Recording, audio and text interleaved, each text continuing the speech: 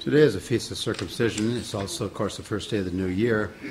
And several announcements. The action of today's Mass, the epistle, is taken from Christmas itself, and the preface is still the preface of Christmas.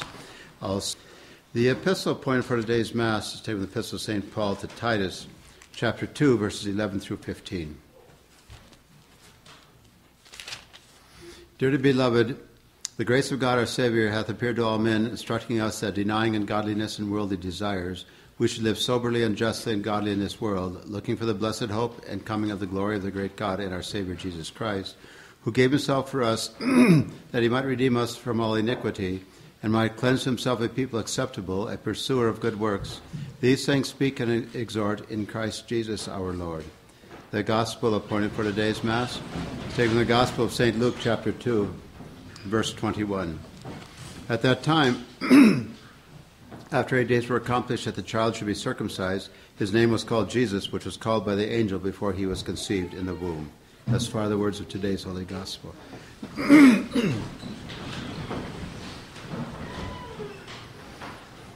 Our Savior hath appeared to all men, instructing us that denying ungodliness and worldly desires, we should live soberly, justly, and godly in this world. In the name of the Father, and of the Son, and of the Holy Ghost. Amen.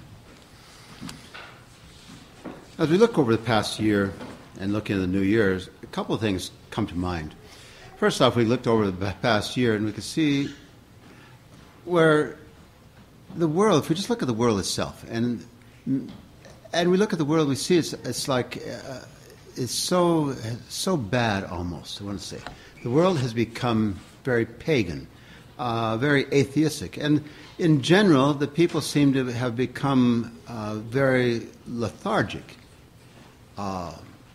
in trying to correct any evils. They have become, in many ways, complacent, being content with where things are at.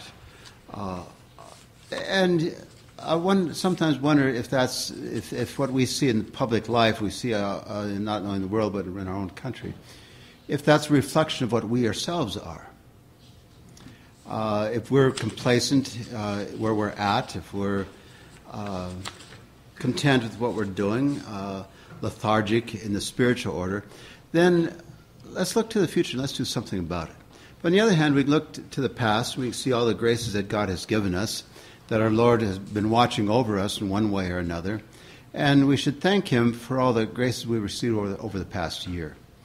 But looking to the new year, let's change things, because let's change what has been over the past year in the spiritual life, if you will.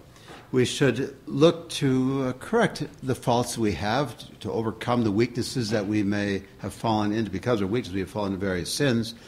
And all the sins we've committed over the past year, go back and examine your conscience. And there, determine what it is you must do. It's easy enough to say, well, I'm going to not do this or I'm going to do that. Particularly if there's some sin involved, say, I'm going to try to keep out of this sin or that particular sin. I'm going to not fall into this sin or that sin. Or I'm going to do some good work, whatever it might be. But if it is that trying to do some good work, there's some hindrance in the way of this, or in trying to keep away from some sin, there's something that keeps drawing you into it, then we have to take some real steps in order to avoid the sin, in order to do the good. Real steps may mean a number of things, one for one person, another for another person. Maybe it's staying away from some particular place. Maybe it's avoiding this or that particular person. Maybe it's taking on some particular practice of one sort or another. Maybe we have to just take on some discipline, whatever it might be. We have to discipline ourselves somehow or another. But if we don't do this, as we look at the world, it's almost like it's degenerated. We become so complacent that the world does nothing. They're content. And just by way of example, let me just go back a little bit, by way of example. We look at what is going on in the world. We see all the evils being propagated of one kind or another, the crimes being committed, and such that we see things now that 50 or 60 or 70 years ago, people would have been shocked at it. But because we've become so accustomed, maybe that's what it is, we have become accustomed to sin, accustomed to the sins of the world, And we've come to the point where, if not physically, we spiritually, we just shrug our shoulders and become content with what we see and not letting it bother. We become habituated to the ways of the world, and we accept it as the norm. However, just always remember that sin is not the norm. It's not the standard. If it is that the world, I'll use, for example, using God's name in vain, whose feast day is tomorrow, the Feast of the Holy Name, they use God's name in vain, and it's become so commonplace that you hear it, it's almost like asking for a piece of gum. It's like it's so easy. It doesn't even offend us anymore. It doesn't even shock us anymore. 50 years ago, it would have been a shock to hear someone use God's name in vain, or the foul language that people use nowadays. It wouldn't have been heard, not only in decent society, but you wouldn't have heard it coming out of a Catholic mouth at all, the language they use or the things they do. You would never have seen it or even heard of it. It would have been covered up. It would have been a shameful thing to let anybody know that we have seen or done or spoken about something that would be improper, unbecoming. And yet, in our own day and age, we've become so complacent in these things, we think these things are normal. Just because the rest of the world does it, we have come to the conclusion that it's just normal for us. But this new year now, let's change things. Let's change the way we think. Let's change the way we conduct ourselves. Let's change the way we speak, whatever it might be. Let's, like St. Paul would say, cast out the old leaven. Cast out the old leaven. And as customary to make a New Year's resolution, let's make the New Year's resolution, whatever it might be, and then, along with the resolution, determine to pick some particular way to achieve that end. It's one thing to say that I'm going to make a pilgrimage to Rome once a month, but if you don't have the finance to do it, that's a resolution that can't be followed through with. So when you resolve to perform some good work, to overcome some fault, to put behind you some sin, then likewise determine the means in order to achieve that end, whatever it might be. And then have the resolve to follow through with it. We could have the best of intentions, but if we do nothing about it, it serves no good purpose. But with this new year now, we can start out with a clean slate. We can go to confession, start out really with a clean slate spiritually in the soul, and then let's just follow through it and keep it in that position, keep it in that place. And let's make the new year something even better than the last year. If it is that we've become so complacent, so content, so indifferent to the spiritual order, maybe the problem is maybe we need a persecution.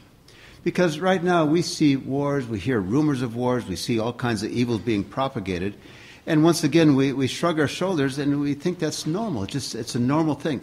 Maybe we need something back as they did in the early ages, or back during the Anglican Reformation or the Protestant Reformation, or maybe during the French Revolution, where there's actual persecution, where we had to stand up and live the faith and be willing to die.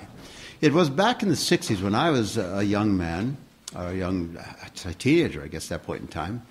The expression that came into being by that point in time, there's a number of people who says, well, it'd be rather red than dead, meaning rather than die, they'd rather just give in under communism. Well, today, it's almost an accepted fact. We're in a socialistic order today. People have taken that saying back then and actually put it into practice. Maybe we need something to make us stand up for our faith. And maybe that's where persecution would be something good. Not that we'd want it, because when our Lord talked about the destruction of Jerusalem, he said that it'd be a terrible thing. We pray it wouldn't be on a Sunday, it wouldn't be in the wintertime, and he gave all these things. He says, pray that it doesn't happen. But when it does, know that time has come. Because I almost wonder if we did have a persecution, would we stand up and be counted and therefore be thrown into prison and thrown to the lions or put to death one way or another? Would we do that, or would we give in and cave in and go the way of the rest of the world? Because remember, our Lord, God himself said in the Old Testament, he says, either hot or cold, either hot or cold. And maybe a persecution would force us to be one way or another. that we would take a stand. Maybe we would take a stand and be put to death, or maybe we be like St. Paul and stand by, they throw the rocks and the killing of St. Stephen. Or maybe it's a good thing to do this year. Maybe we should just be like St. Paul when he's knocked off his horse. His prayer was, he says, Lord, that I may see. He's, Lord, that I may see. That we may really see the state of affairs as it is in our own soul. And maybe that's what we should do for this new year. Let it be that we would pray to Almighty God that we would see what it is that we would see ourselves as God would see us, and that we'd see what we have to do to sanctify ourselves, to correct the evils that we've committed, the sins that we've committed, and to turn away from them and lead a life of grace. So that would be a New Year's resolution, that we would pray to Almighty God daily, that we would ask Him that we might be enlightened to see what it is He wants us to know concerning our spiritual life. May God bless you. In the name of the Father, and the Son, and the Holy Ghost. Amen.